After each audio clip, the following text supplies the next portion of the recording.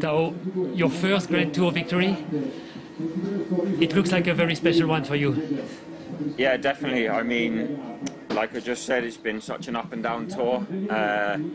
We have an incredible Filippo Ganna, an equally incredible Rowan yesterday, and yeah, Johnny, who we're really sad to lose today, also won a stage in the breakaway, and everyone in our team has been in the top 4 of a stage minimum. So yeah, I'm really honoured to be a part of this team, to be a Grenadier, and to be in this Giro.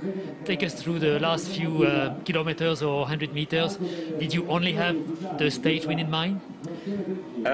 Yeah, pretty much, because obviously I lost some time in the prologue.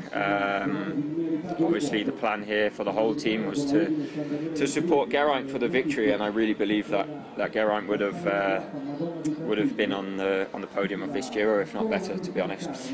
And then Etna was a very strange day for us. We stood for about 5 or 6 minutes with G on the floor in the neutral zone, and yeah, the day wasn't great. So I'm behind on GC, but I really wanted to win. I've only won a few races in my career, so this is something truly, yeah, incredible for me. But you are yourself very close to the podium now. Is today's win just the beginning? I don't know. I haven't seen the results. For me, it was, yeah, crossing the line first is something truly incredible, and yeah, this one was for Nico Portal especially. We lost him this spring, and it's been really difficult for the team, I think.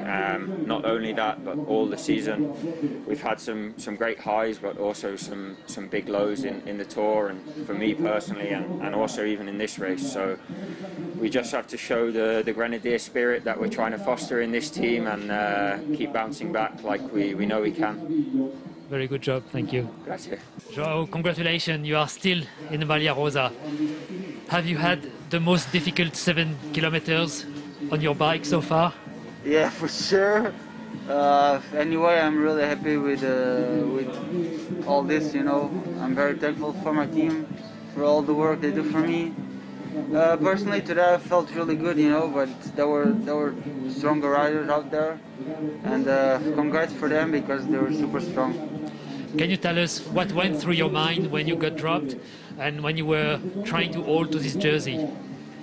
I will be honest, the first 1-2 Ks I really thought I could make a comeback, but then I thought there was no way. So I was just pushing my limits, you know, mentally going further, and was a suffer test until the finish line. Was it just you with your bike? It seems like you didn't want to hear the time gaps. Yeah, exactly. You know, I took the radio off before because, you know, I couldn't hear anything. I was so focused on doing just, you know, the best I could, and I just was giving everything to keep the jersey another day. Well done, thank you. Thank you.